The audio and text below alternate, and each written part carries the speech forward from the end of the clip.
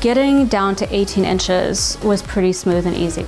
Like it's not about the aesthetics anymore, it's about the challenge. I am not concerned that I'm doing anything to damage my organs. I'm just curious like how small I can go. I like to push myself. You know, the main thing is the middle. Like I don't care if there's a gap at the top and bottom a little bit. We're getting there.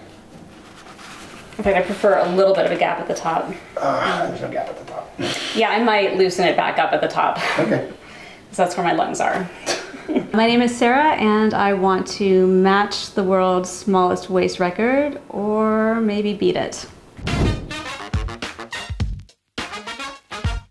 I've been corseting since 2012. Now I'm at 16 inches. I had to quit for a while when I got pregnant with my daughter. So I started up again after she was born, late 2014. And I've been consistently wearing a corset since then. I think I was hooked on corsets right away as soon as I tried one on for the first time. I was immediately delighted with the hourglass shape that it gave me.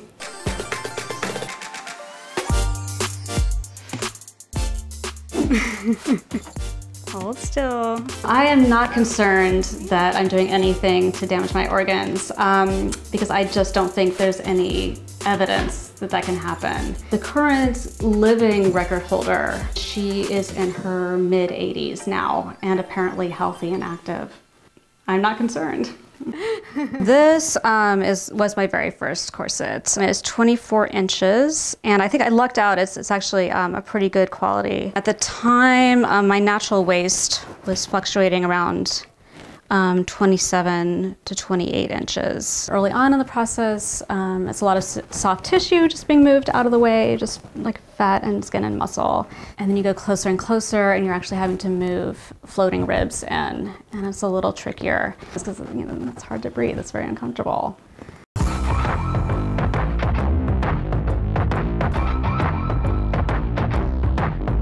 I started doing a little modeling. I'd never seen myself as being particularly sexy or being the kind of person who would pose for a pinup shot. So it was a way of kind of trying out a different persona.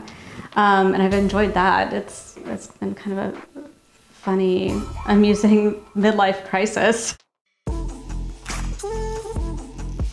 Once I started getting really interested in corsets, I started looking at a lot of historical examples. This one is based on a historical pattern. It is in a silk brocade. That's pretty special fabric.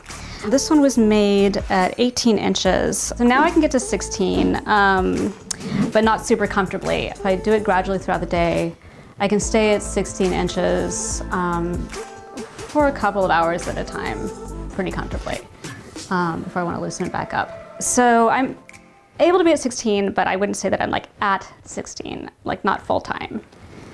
Once I'm really comfortable at 16, it just feels okay, it feels natural. And then I think I want to go for 15. In terms of like the restrictions, how tightly I lace changes depending on what I'm doing. It didn't change my lifestyle much until I started going under 18. Going as tight as I am now, I'm having to eat a little differently. I sleep in the corset, so I have to have a moderate dinner. I have to spread my calories out throughout the day, which I find a little tedious. Ron likes the look of a corset if it's not too extreme. I think he aesthetically prefers something in the range of 18 to 20 inches, and I've gone a little past that, and that's for me. It doesn't all have to be for him. When I first started, I was a little bit worried about the health aspect. I wasn't into it at all, I guess, at the time, you know, before Sarah had started with it. It's not like a must-have for me, I guess you'd say. But yeah, no, I think it looks really good. She's super into being a mom. You know, she really does a great job encouraging Kestrel to just find her own way and find her own voice with things. A big chunk of my life is my family. Mama made a rainbow for you, that's pretty cool. Kestrel doesn't particularly take notice of the corset. She has noticed that she can punch me really hard and it doesn't hurt me. So that's fun. She thinks it's like a piece of armor.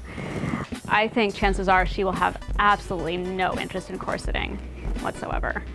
Well, when other people are judgmental, I get a little bit defensive I mean, I think that's just natural when it's someone that you care about. It's usually so badly informed that it's basically, you're probably hurting your insides, and that's not really a medical opinion. But for the most part, I mean, these are just people on the internet. I hear a lot of people say things like it's unnatural for her to do this. To my mind, you know, shoes aren't natural, or you know, having a job where you sit down all day is unnatural, and it's demonstrably bad for you. Sitting down all day is worse for you than corseting. What I see for my goals with corseting is in just the challenge and at least meeting the official world record. And if I can get there, maybe see if I can even surpass it. And once I've reached that, I'm not sure if I'll stay interested in being corseted that extremely, at least moderately. It's just one part of my life. It's one part of the balance.